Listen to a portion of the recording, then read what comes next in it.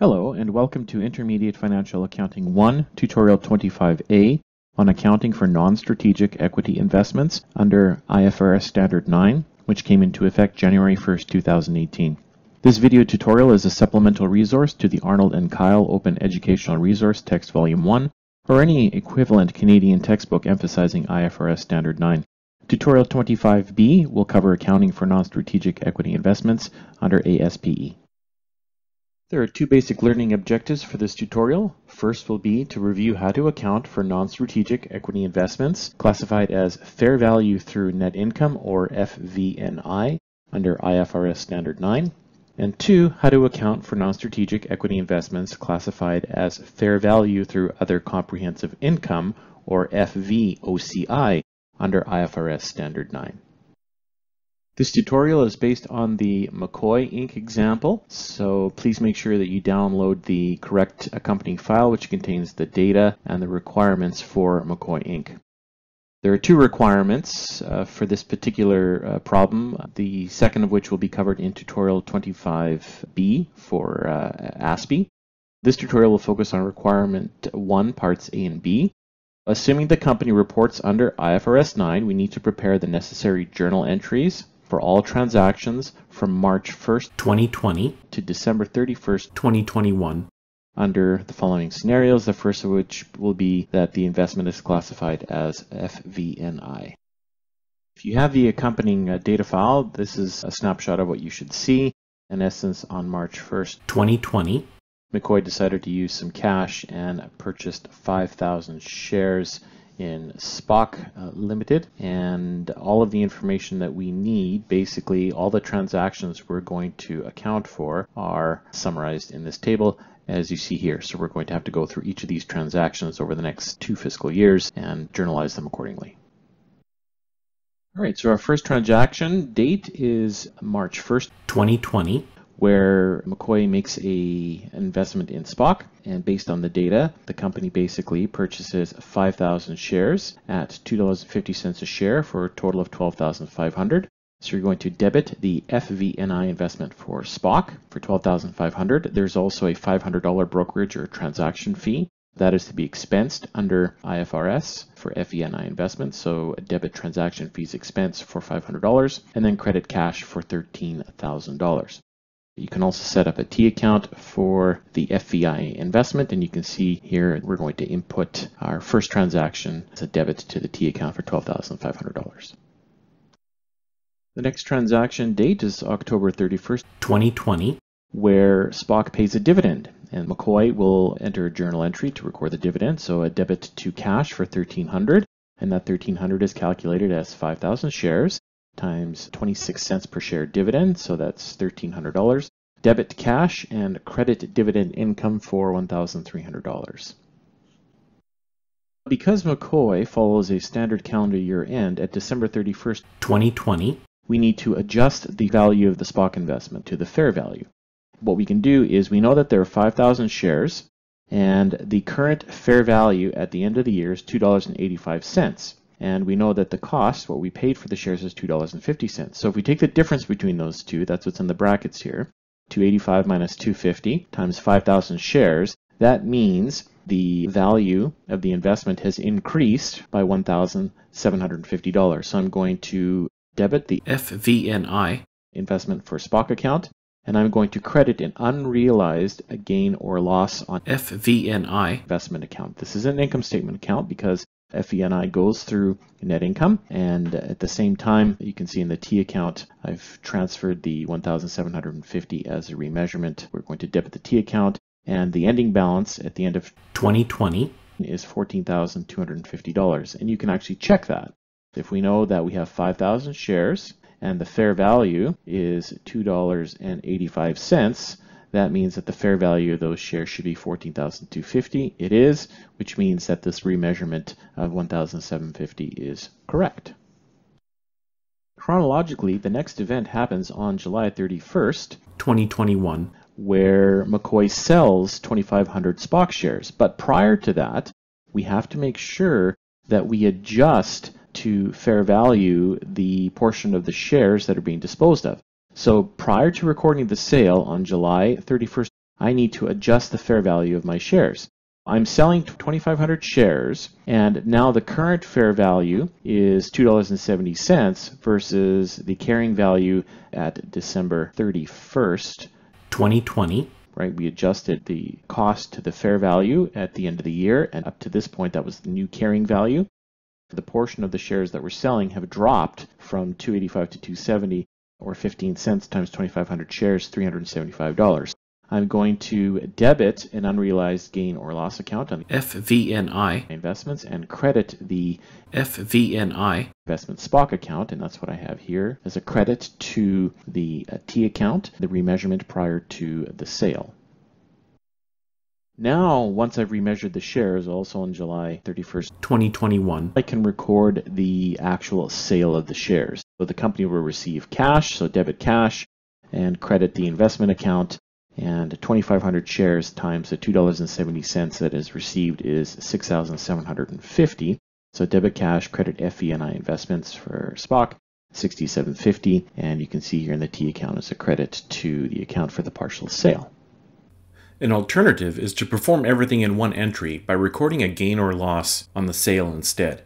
As you can see here, we could just debit cash for $6,750, credit the FV-OCI investment account for the SPOC investments for the carrying value of $7,125, and then debit the difference of $375 to a gain or loss on sale of FV-OCI investments account. Since nothing else happens between the July 31st and the intervening year end at December 31st, all we have to do is record the adjustment to fair value of the remaining SPOC shares. There are 2,500 shares left, and the new fair value is $3.50 as provided in the data, and that's an increase from the $2.85 carrying value at the end of 2020. So that's a 65-cent difference times 2,500 shares is 1,625, and that's an increase in the value of the remaining shares. We're going to debit the FV-OCI investment for SPOC account for 1,625 and credit the unrealized gain or loss account on FV-OCI investments for 1,625. I'll go to my T account and I will make sure that I put the remeasurement as a debit into the T account, and then I can calculate my new ending balance starting with the $14,250. That was the balance at the end of 2020. I subtract the $375 partial remeasurement on the shares that were sold. Then I subtract the $6,750, which was the value of the shares that were sold on July 31st, and then add my 1,625 remeasurement. Gives me an ending balance of 8,750. I can confirm that that value is correct. I have 2,500 shares left at a fair value of $3.50. That is 8,750, so our work is correct. Now we'll move on to requirement B. In this case is to do exactly the same thing, all the necessary journal entries again, but this time that the investment is classified as fair value through other comprehensive income, or FV-OCI. March 1st, 2020, McCoy purchases shares in SPOC. It purchases 5,000 shares at $2.50. for 12,500 shares, and then there's the transaction fee. Now notice what happens here is that the account name is different, of course, because we're calling this FV-OCI investments versus FV-OCI investments, and where T account is FV-OCI investments. The account name is different, but also notice that now the transaction fee is actually added to the FV-OCI investment account. That's really important. Whereas under FV-OCI investments, the transaction or brokerage fee were expensed separately. The only difference in this first journal entry then is the cash is still credited to $13,000, but now instead of only a $12,500 debit to the FV-OCI investment, we have another $500 for the transaction fee. The journal entry to record the dividend received from SPOC at October 31st is exactly the same. We will debit cash, credit the dividend income for $1,300, which is 5,000 shares times 26 cents. No problem there. Then we have our intervening year end at December 31st. We need to record the fair value of the investments. We will debit FV-OCI investments for SPOC for $1,250, so the amount doesn't change regardless of whether it's FV-OCI or FV-OCI. But what does change here is now, instead of an unrealized gain or loss on FV-OCI investments, we have an unrealized gain or loss on FV-OCI investments. This is a temporary account that will end up having to be closed to the permanent account you'll see in the next slide. So the amount hasn't changed. We record the debit to our T account for $1,250, giving us an ending balance at the end of the year of $14,250, which is the same as it was under the FV-NI investment. Now is where we will see a significant difference, or an addition to the FV-OCI approach versus the FV-NI approach. Once we have brought the investment, or remeasured it to its fair value at December 31st, 2020, and we did that by crediting, because it was a gain, an unrealized gain or loss on FV-OCI investments, and we said that was a temporary account. Well, the next thing we have to do, and that's what this dark red box is here, is to close out that temporary unrealized gain or loss to a permanent account. So this AOCI, or accumulated other comprehensive income, for FV-OCI investments. And I've also created a T account for it here. This exists as part of equity, right? It's a parking spot for unrealized gains and losses relating to FV-OCI investments. I need to zero out this $1,250 by debiting the unrealized gain on FV-OCI investments. I'm going to credit the accumulated OCI on FV-OCI investments. It is a mouthful. And what we end up with here is, in my T account, here's the credit of $1,250 to the account that represents a closing entry, and of course leaving a balance of $1,250, and that is the unrealized gain on that investment during 2020. And then July 31st, 2021 is when we sell the shares, but prior to the sale, we need to remeasure the portion of the shares that were sold. So the only difference between this method and the FV-NI approach is that we're going to debit an unrealized gain or loss account on FV-OCI investments instead of FV-NI investments. This is just the different account name. So we're going to debit the unrealized gain or loss and credit the FV-OCI investments for SPOC account for $375. So I put that in the T account here. And then on July 31st, we have the cash transactions. So we're going to debit cash and credit the FV-OCI investments for SPOC for $67.50, and we include that as a credit to the FV-OCI investment T account as well. Now the other thing that's different here from FV-NI approach, also at the same days, now that we've removed those shares, 2,500 shares, we need to move the portion of the unrealized gain that's included from this $1,250. We need to remove the gain on the shares that were sold. We're going to debit the AOCI account and credit retained earnings, because what happens here is when we have a disposal, remove any balance of unrealized gain or loss sitting in the AOCI account and we put it to retained earnings. Now, where did this $250 come from? The proceeds on the shares, or 2,500 shares at $2.70, is $67.50, no problem. Now, the original cost on the shares, there are 2,500 that were sold. Now, the original cost is $2.60. Well, watch out.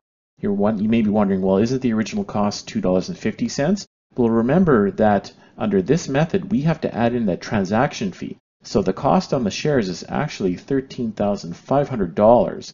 And if I divide that by 5,000 shares, that gives me $2.60 cost versus the actual $2.50. So that's where that $2.60 comes from. It's $13,500 total purchase amount divided by 5,000 shares. That's $2.60. The difference between the proceeds of $6,750 and the original cost, we can call that an adjusted cost because of the transaction fee, means that we have to reclassify $250. So we have to remove $250 of that gain. So included in this $1,250 at the end of 2020, we need to reclassify, remove $250. So that's what's happening here by debiting the OCI account and crediting retained earnings. Then again, at December 31st, we have our intervening year end where we need to adjust the value of the remaining shares to their fair value. We're going to debit FV-OCI investment SPOC for $1,625 and credit unrealized gain or loss on FV-OCI investments. Again, that's that temporary account for $1,625. And remember that that was 2,500 shares times that 0.65 cent difference. And then, as we did at the end of 2020, we need to close any balance in the unrealized gain or loss on FV-OCI investment account. We have to close that to AOCI. And the amount that we're going to close here at the end of 2021 is $1,250. And you're wondering, well, wait a second, where do you get that from? If we go back to all of our entries affecting the unrealized gain or loss, when we had the disposal at July 31st, we had an unrealized loss because, and you can tell it's a loss because it's a debit of $375. And then when we had the revaluation at the end of the year, we had an unrealized gain of $1,625. Well, if I draw a big T, then what I have here is 1,625 in credits and 375 in debits, right? My credits are bigger than my debits, and the difference of 1625 minus 375 is 1250. And because the balance in the temporary account is 1,250 credit, I need to debit the unrealized account for 1250, and therefore credit the AOCI for FV-OCI investments for 1250. I look at my T account here in orange. I'm going to credit the account for 1250, leaving me with a balance at the end of 2021 of 2,250. And as a check, I have 2,500 shares left. The difference of the fair value of 350 minus the adjusted cost of $2.60. So it's a 90-cent difference times 2,500 shares is $2,250, and everything is good. So now we'll just cover quickly some key points to remember. First, equity investments classified as IFRS FV-NI, so fair value through net income, and IFRS FV-OCI are remeasured to their fair value at 2 points at year end and prior to a sale. And we saw that in both cases here.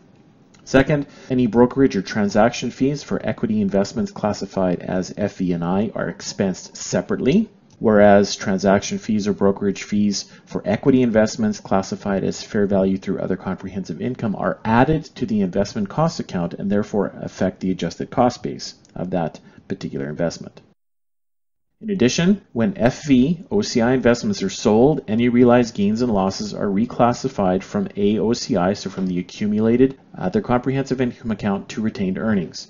And if only a portion of the investment is sold, and we saw that here, then only the corresponding portion of unrealized gains and losses in OCI are reclassified. So we have to take a portion of the previous gain or loss up to the point of disposal of that particular portion that exists in the OCI balance was reclassified.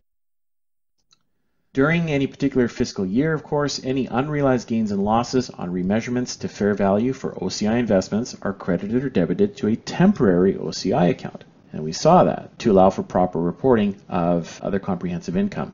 Then at the end of each year, the temporary OCI accounts are closed to an accumulated OCI account, the AOCI, and that's a balance sheet account. So that concludes tutorial 25A. I hope you found it useful. If you would like to now cover equity investments under ASPE, you should proceed to tutorial 25B.